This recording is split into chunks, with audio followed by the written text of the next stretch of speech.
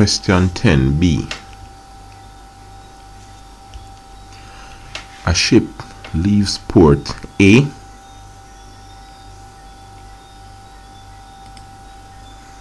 port A and sails 52 kilometers on a bearing of 044 degrees to port B. That's port B right here. The ship then changes course to sail to port C, 72 kilometers away on a bearing of 105 degrees. Port C. On the diagram below, not drawn to scale, label the known distances traveled and the known angles. Okay. So we have our ports A, B, and C. A ship leaves port A and sails 52 kilometers to port B. So that is 52 kilometers here on a bearing of 044 degrees. We have our north line here, right? Remember, bearings are measured from the north in a clockwise direction.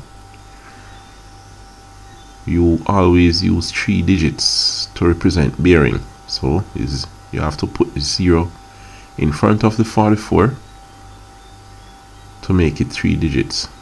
Can't put it after, because you would be saying 440 degrees. But once you put it before, the 44 degrees still remain 44, just as it's written 044.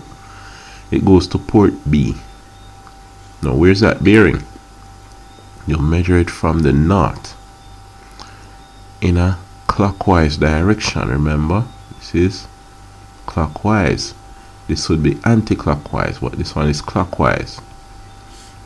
So you go this way, and this angle is our 044 degrees. All right.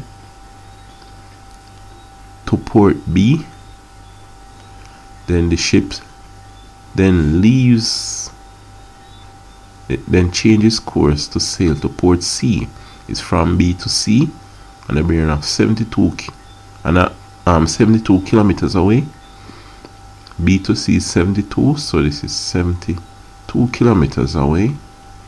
Let me write my kilometers here. Degrees on a bearing of 105 degrees. So it's from north in a clockwise direction, so you must go clockwise, and it is 105 degrees. It has passed 90 degrees here. Okay, so on the diagram not drawn to scale, label the known distances traveled and the known angles. Alright, now that's it. Now part 2 says determine the measure of angle ABC. Now, ABC. So what we want here is this angle ABC. Now let's see. We want angle ABC. We have here, let's see if we can figure that out. Have 105 degrees here. A to C.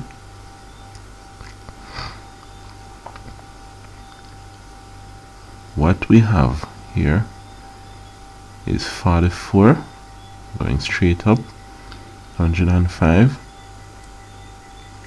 If we could continue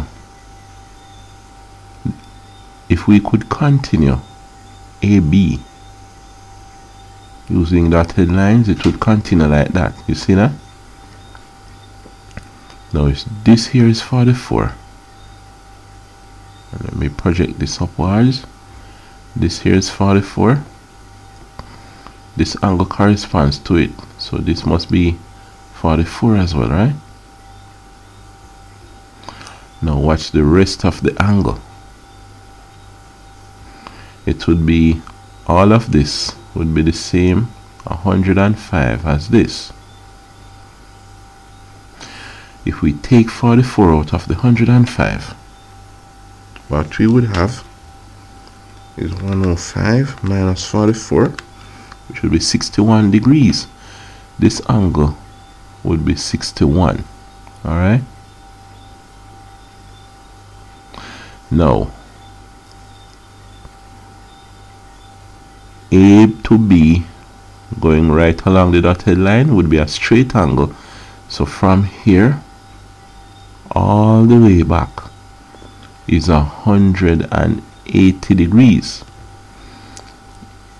This part here, if we take out this part, we would get the 61 degrees that we had here. 61. So what we have is that this angle right here would be 180 minus 61 degrees. What is that? 180 minus 61, that would give us 119 degrees. Right? The measure of angle ABC. So review that part, ensure you understand it.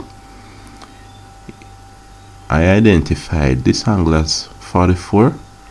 I continue this line, projecting out further. So this must be the same 44 as this. It corresponds.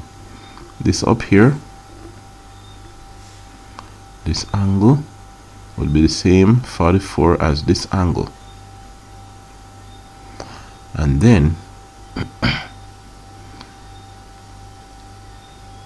if I continue this angle right here all the way back, it would be 180. Right? 180. This is 105. I take 44 out of the 105, and what I have left here is 61 degrees. I take 61, cut it from the 180. What I have left here, right along here, would be 119. So ensure you understand that part. So that is part B, 1 and 2.